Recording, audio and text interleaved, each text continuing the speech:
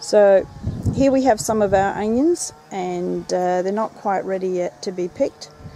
So I think it'll be another couple of weeks or so, and then we can harvest these as well. So I'm just loading up my freeze dryer with onions. These are our homegrown onions. I've been chopping for 2 days. I've already done one batch, so this is my second batch.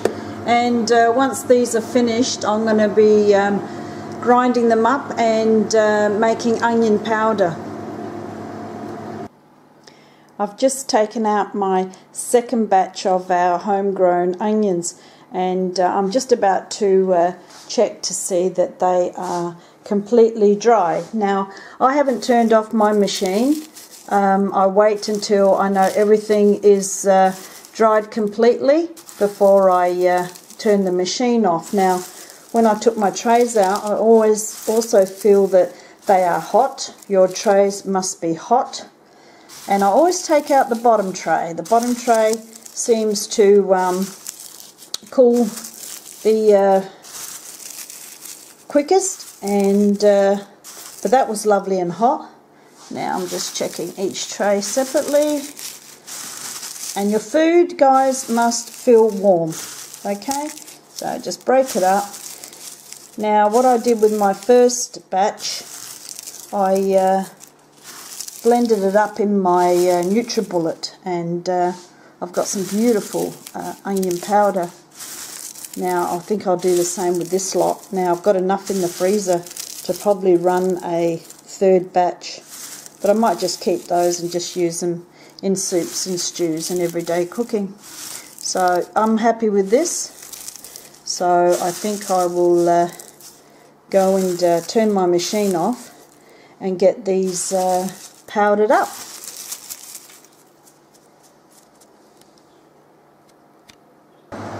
So now I'm happy that everything is completely dry. I come over and I press no defrost. So this is the no defrost. I press that and it turns itself off, and now I'll just turn it off at the power point. Now, a lot of people asked if this is what I do. As some of them press the automatic for the machine to defrost, and I just find that just takes up a lot of extra power that's not really necessary. So now I just leave the door open, and that could take probably an hour or so, but I'm not bothered because I'm not running another batch until probably tomorrow now.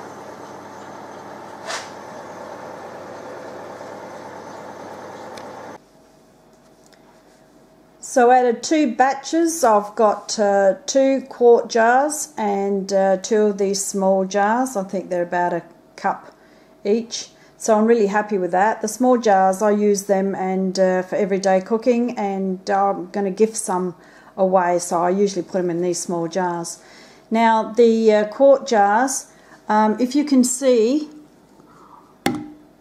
I've got a paper napkin inside. Now the reason I do that, and that's all I use, guys, it's just a paper towel, and I just fold it and then double fold it.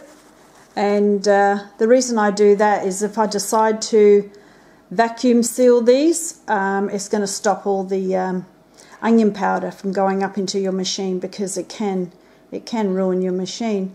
Now I'm going to leave these for about 10 days, and so they can condition. What we mean by let them condition is if they didn't dry properly, you'll see moisture in the jar, so you'll know that they haven't dried completely and they could go mouldy. But I did check them thoroughly. I'm very happy how they blended up, and sometimes you can tell when you're blending them whether they're completely dry or not, because if they're not, it will go like a paste. These feel like baby powder. It was so fluffy. It's beautiful. Now the other thing I wanted to mention, I compared these with store-bought onion powder, and guys, I can honestly tell you it's like chalk and cheese. The store-bought had no real flavour, had no real smell. These are, the smell, the flavour is amazing. So I loved it, and I used it last night in our cooking. So I'm really happy with the product, and we'll be doing it again definitely next year.